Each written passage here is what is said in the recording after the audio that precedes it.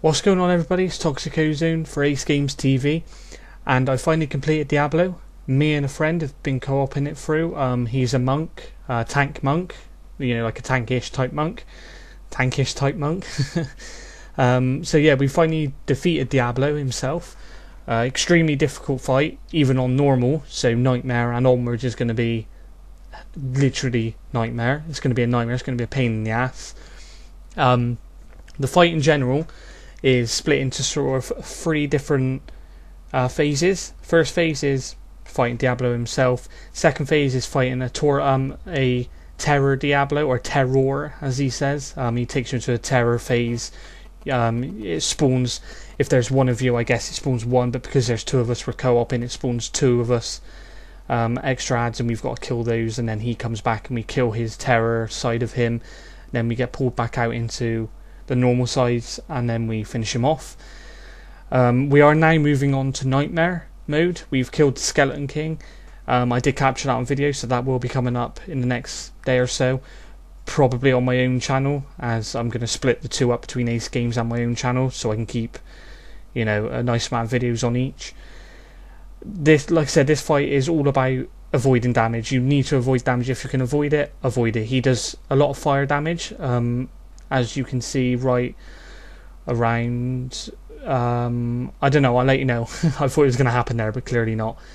There you go, there it is. He does that, so you've got to try and make sure you're in between the two balls of fire that are coming towards you, otherwise it hits you and it does a fair bit of damage.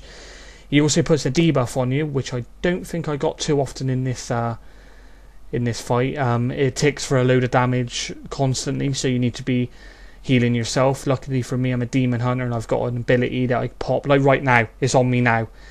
As you can see, look at my health just plummet down. So what I've done there is I've popped Shadow Power, I think it's called. That allows me to heal myself for 3 seconds for all damage dealt.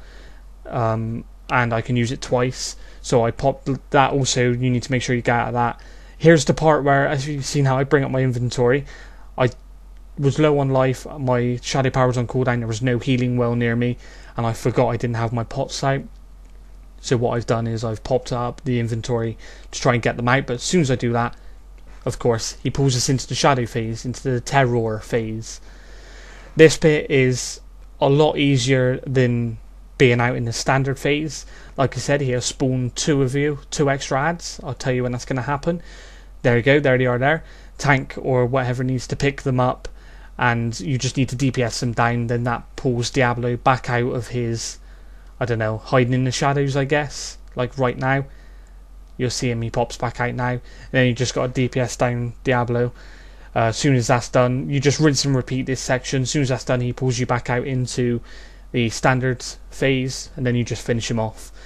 As you can see, he also brings up those cages. The whole point in those cages is, if you get stuck in them, he'll then come running towards you, grab you, lift you up by the throat, and just drain the life out of you. I got a feeling I get caught once in this fight. I'm not sure.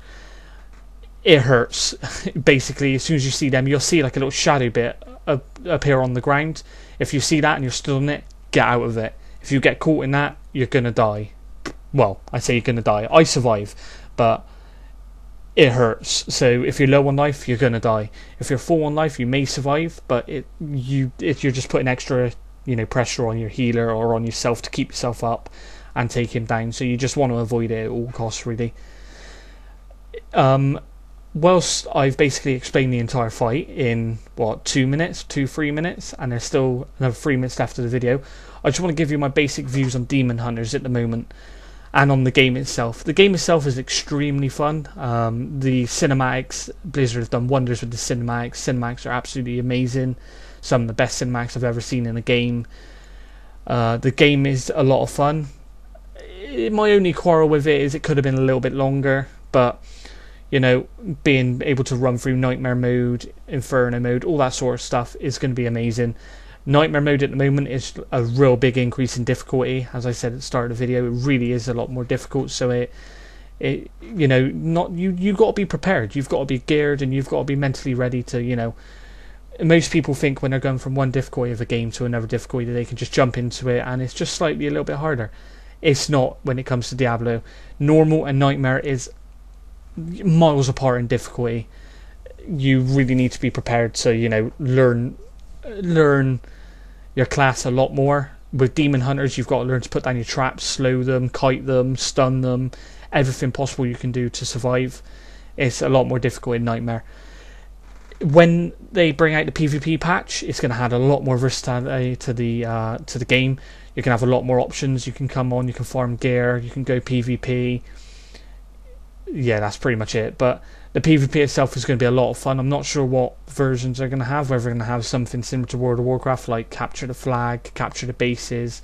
I know it's 4v4, so capture the bases probably won't happen, but capture the flag may happen, or it may just be standard deathmatch. As you've seen there, that's one thing I forgot to mention. He does a flame, not that, he does like a channeled flame ability. You've basically just got to run away from it. Just keep running until he stops casting. If it hits you, it's going to kill you. This was our second attempt, I believe, because I was recording the first attempt and I got killed because we honestly didn't know what we were doing. We just jumped into it. There it is there. If you look, I avoid it and it does hardly any damage. If it hits you, it hurts. You cannot stand in it. You have to get out of it. If you do not get out of it, you're going to die. As I was saying, this is our second attempt on it because we just jumped into the fight thinking it was, you know, we knew it was going to be difficult. Here we go. I got caught. Look at my health just plummet. I had to pop a potion straight afterwards, otherwise I was going to die. So you cannot get caught in his cages. It's extremely painful if you get caught in it. He's going to make you pay. Let me go back. Let me try not to get interrupted by the gameplay. And I'm going to go back to what I was saying before. We jumped into the boss fight, knowing it was going to be difficult because it was the last boss fight, but not knowing how difficult it was really going to be.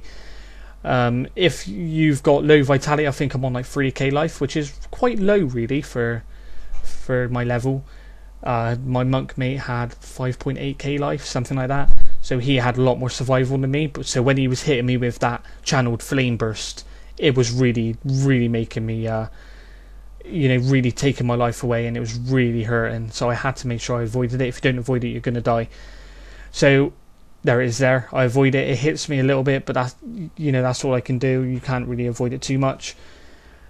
We're coming to the end of the fight now. As you can see, you've basically just got to keep pummeling into Diablo until, you know, it destroys him. And then once it destroys him, you're going to get showered with gifts, basically.